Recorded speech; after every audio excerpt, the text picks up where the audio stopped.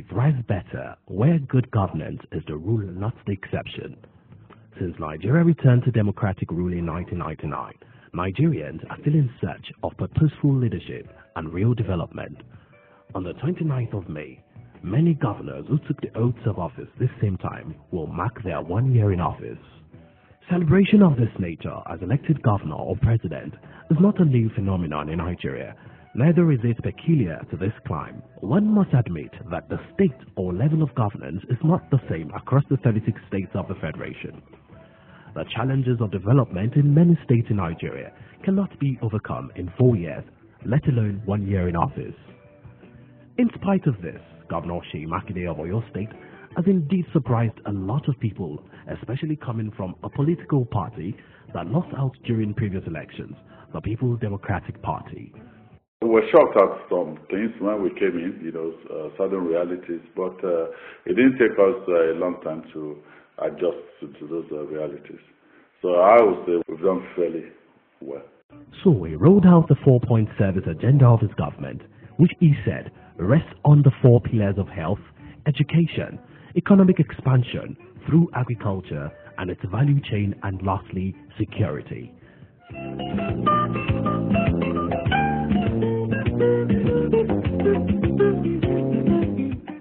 The most important priority of government as investor is indeed education. Armed with this knowledge, Governor Makinde began with the scrapping of 3,000 naira education levy imposed by the previous administration. To cushion the effects of the fee stoppage on schools, Governor Makinde released about 526 million naira per term as education grant. This action alone culminated in a rise in school enrollment across the state, as many took advantage of the policy. It wasn't that parents could afford the private school, but we had to stay there to give our children good education. Now that this government has improved on education, we are returning them to government schools. A review of the education budget from 4% to 10% in the 2019 budget followed almost immediately to give attention to the education sector. As promised at the time, he was seeking the mandate of the people. He didn't stop there. Students across the state all got free text and exercise books in all subjects to aid both the teaching and learning process, just as the senior secondary school 3 students were given compendiums to assist them do well as they sit for the West Africa Examination Council. First, we believe that knowledge is power. Myself, as an example, I went to school. I had free education in Oyo State during Chibolage's time. So we know that if you give people exposure, you give them knowledge, and that's why we focus on education in terms of the amount of money that we budgeted for education, because we know that a sound mind, in a healthy body, will definitely be productive.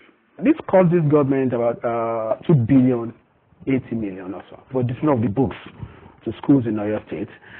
We also organize intervention classes for students that are preparing for WAEC, and even organize intervention classes for students that start for JAMB.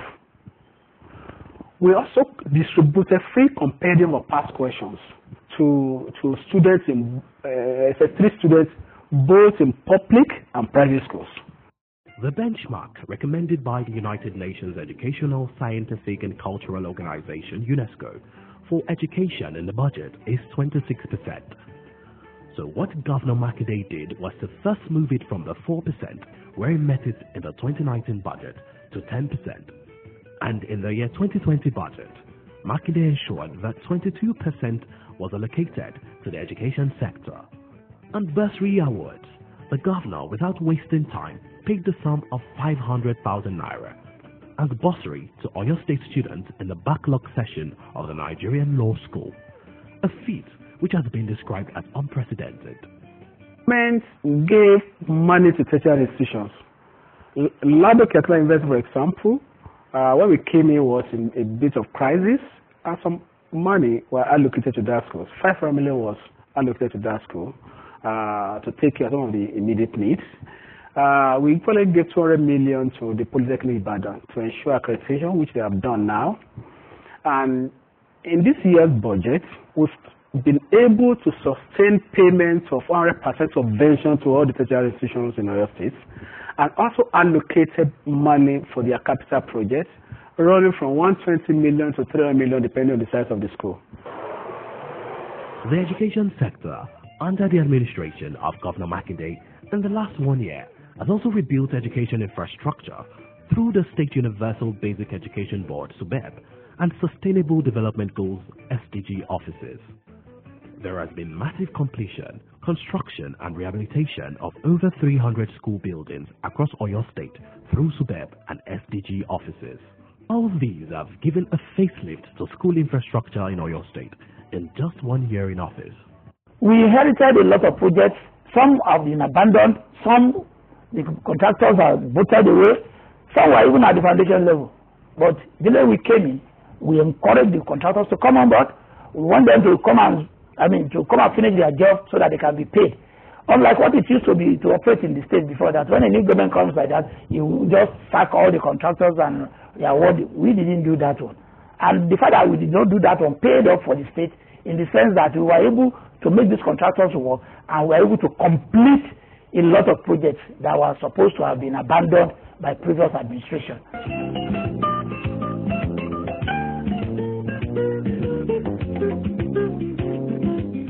The saying by Mahatma Gandhi that health is real wealth and not pieces of gold and silver must be words resonating in the heart and mind of Governor Seyi Makinde when he listed health as another major pillar upon which his administration is committed to making accessible to the people of Oyo State.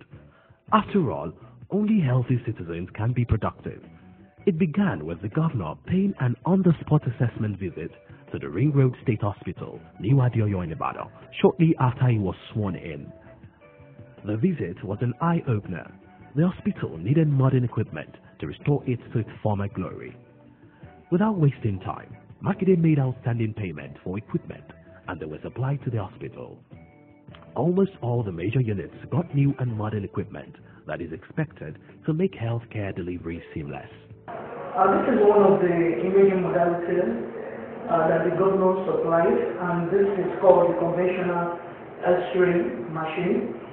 This is used in capturing the images, most especially the extremities, the upper limb, the lower limbs.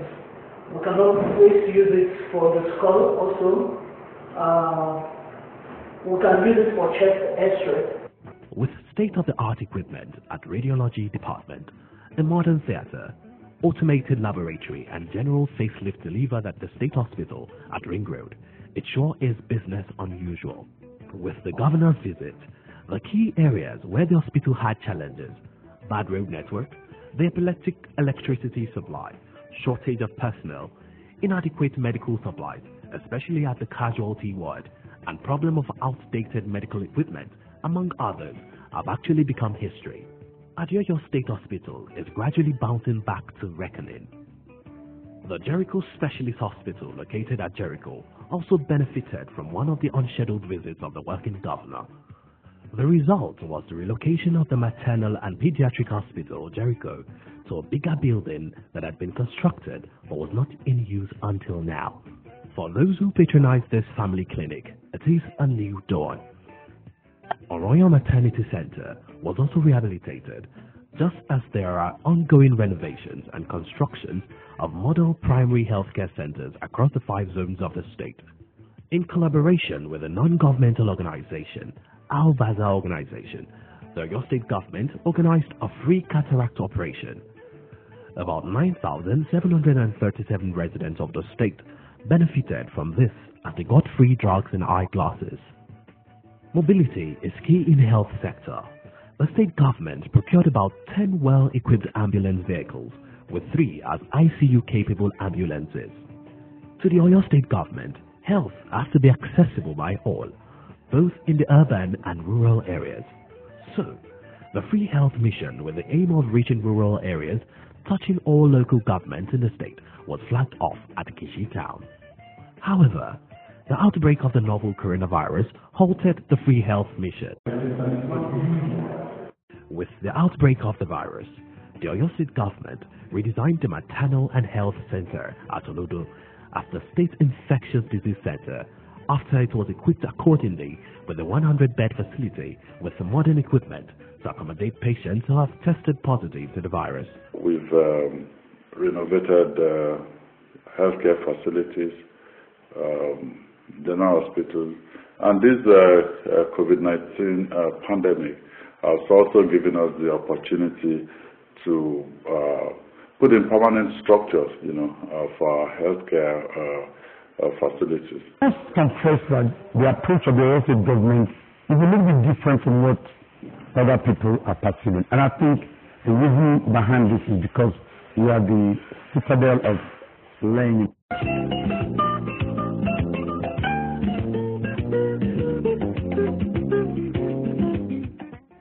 As one of the pillars in which the administration of Seyi Makinde rests on, the government focuses on this sector, bearing in mind that the state can boast of a vibrant economy when all indices, especially in the agribusiness, is allowed to function adequately.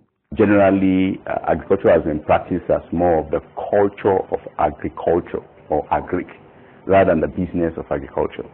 So one of the things that is essential is for us to move away, paradigm shift from that culture where it is just about subsistence farming to more of the business and the management of agriculture that is referred to as agribusiness. And of course, that's the reason why the name agribusiness come to place. There is also a strategic partnership with agriculture research institutes with a view to redefining the way agriculture is done in the state. Furthermore, government established the Oyo State Investment Promotion Agency, OISIPA, which is leading the charge for public-private partnership-driven economic expansion. We could turn around some of these moribund companies and also injected life into the economy. I believe that with this balance sheet investment, I mean investment that are not like captured within the budget.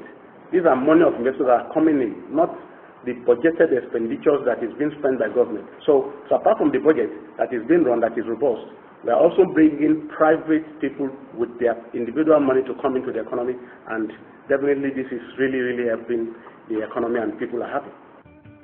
So much has been invested in the government's drive to use agribusiness to expand the economy of the state. The government has commenced the upgrade of farm settlement into the farm estates under the Oyo State Agribusiness Development Agency. And just recently, the state completed payment of 350 million naira counterpart fund for ramp and declaration of state credit affected by the World Bank.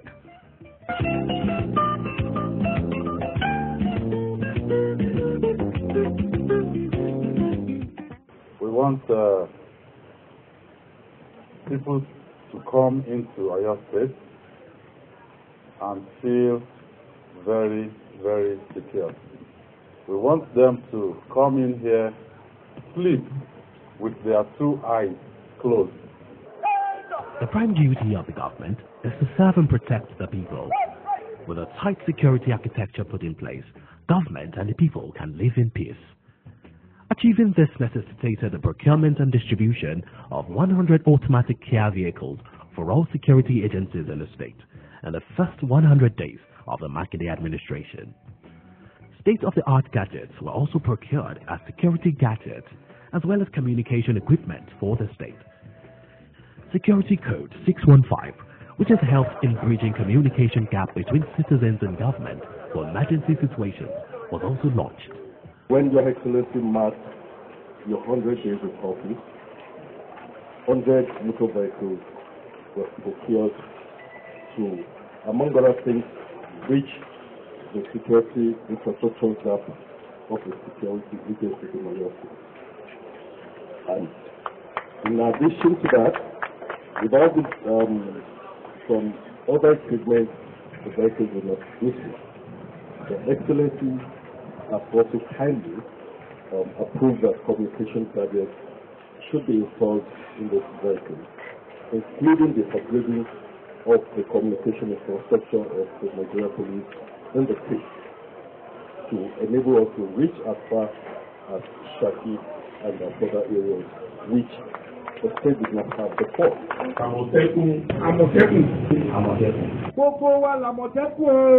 It is our priority to ensure that both indigenous and settlers living within the boundaries of our various states can carry out their legitimate activities in a secure environment.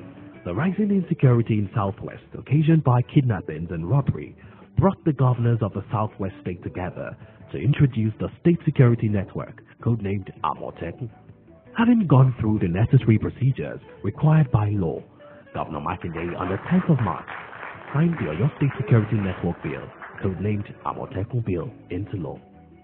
The government also procured 33 pickup vans and over 100 motorcycles for its operators.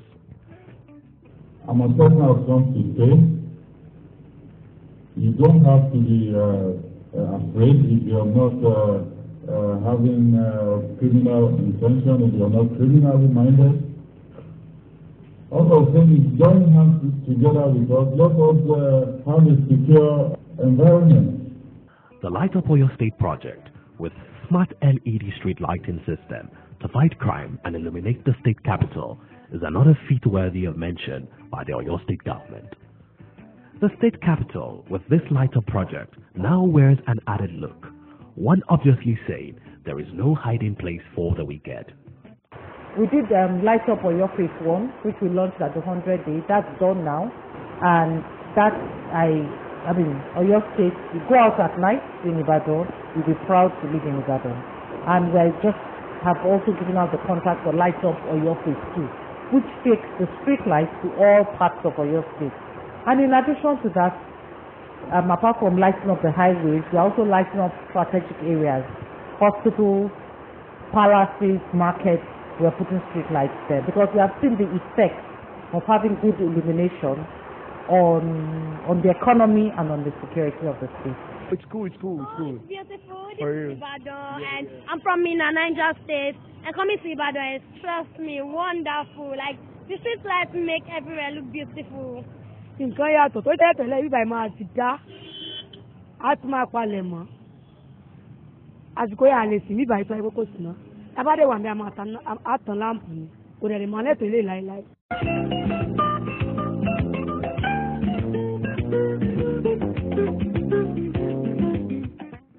What got the people to say, "What manner of man is this?" is the pronouncement that he was donating his 4-year salary to the teacher's pension. The pain experienced by workers and pensioners in Oyo State before this administration was unbearable. The coming in of Governor Makinde brought an end to the non-prompt payment of pensions for the elderly citizens and the workers. Makinde began to pay salaries on the 25th of every month, and on some occasions, when the day falls on a weekend, the workers get their alert before that day. This act, which he has consistently sustained till date, got the workers to christen that day the GSM date. The minimum wage saga was doused by the Makinde administration as it brought all stakeholders together to brainstorm. And finally, workers in Oyo began to enjoy the implementation of a 30,000 naira minimum wage.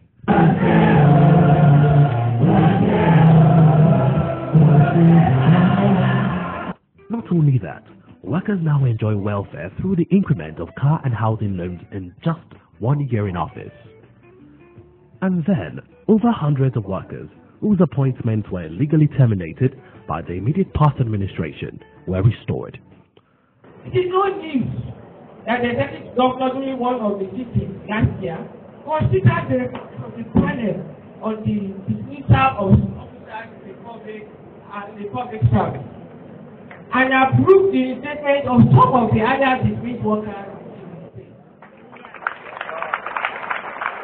Implementation committee and set up, and the letters of reinstatement for those workers shall be coming back to the service will be released very soon. As workers jubilate, the elderly citizens, who we all refer to as pensioners, are not left out.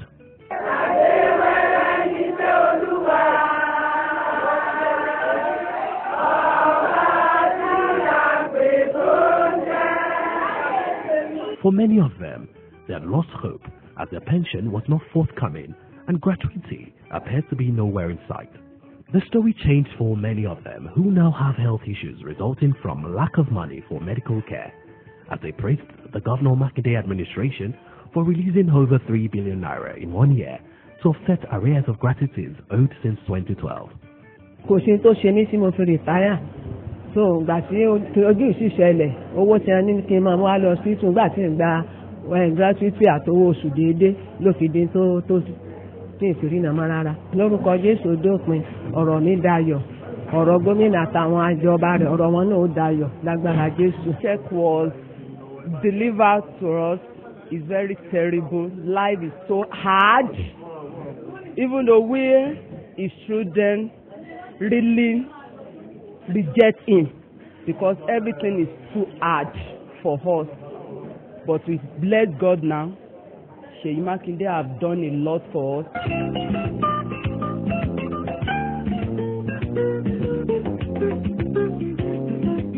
Flag of the total reconstruction of Maniya Ijaye Iseyin Road project to the glory of God and for the use of the citizenry.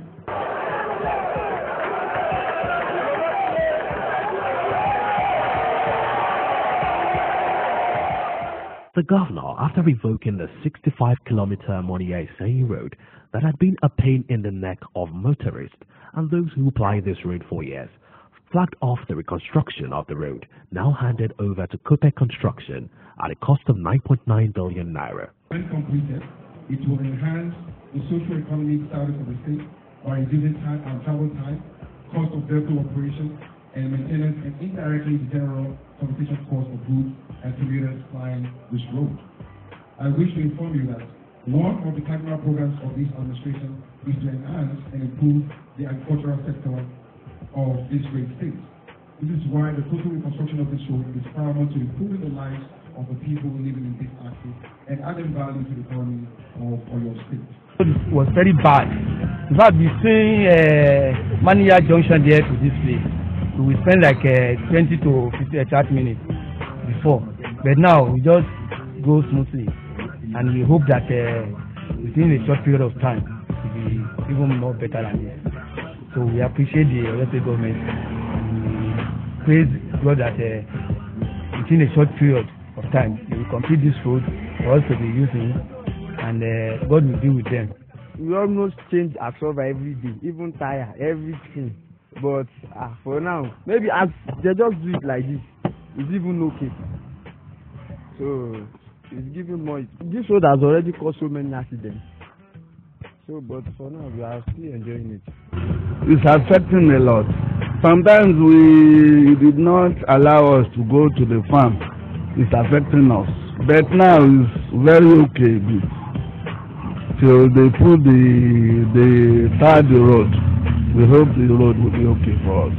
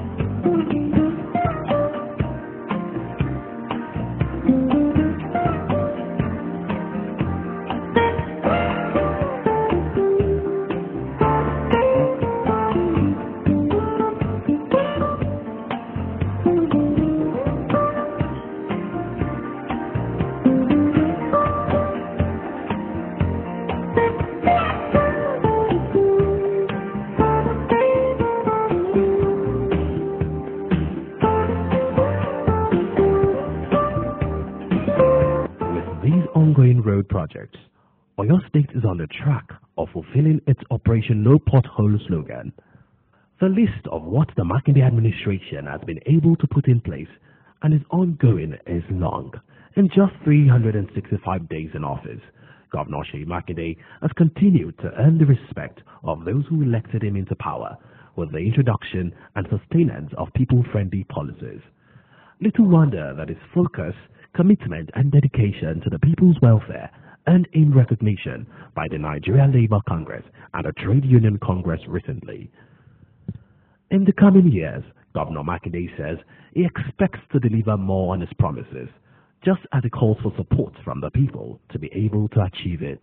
Well, I want to thank the people of Oyo State so far for their support, for their encouragement, and I want to implore them, to keep up the support, to keep encouraging us, and on our part, we promise them that we'll be transparent, we'll be open. It is their government, and we'll let them know precisely what is going on. GSM, God Sent Man, Governor Seyi Makinde, we wish you and the good people of Oyo State a happy anniversary.